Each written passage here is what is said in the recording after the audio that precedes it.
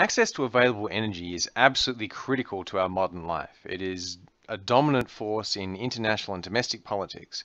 And you might ask the question, if energy is conserved, how can that possibly be? And the answer is fairly simple. Energy has a lot of different forms, and some of those are really easy to use, and some of those are basically impossible to use.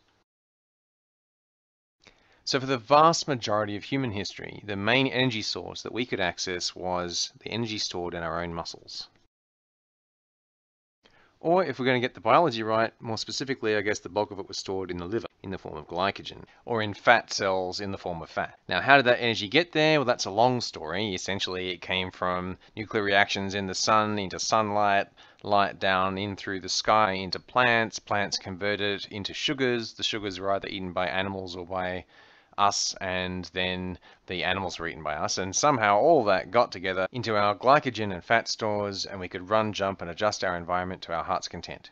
And even, of course, once we use that energy, the energy isn't gone, it's just changed form. So what's happened is that chemical potential energy in the chemicals in our body is turned into some kind of useful work and some waste heat. It was actually the unbelievably important discovery that heat was a form of energy that allowed us as a species to go beyond the limits of what could be done with just the chemical energy stored in our own muscles and the muscles of any animals that we domesticated.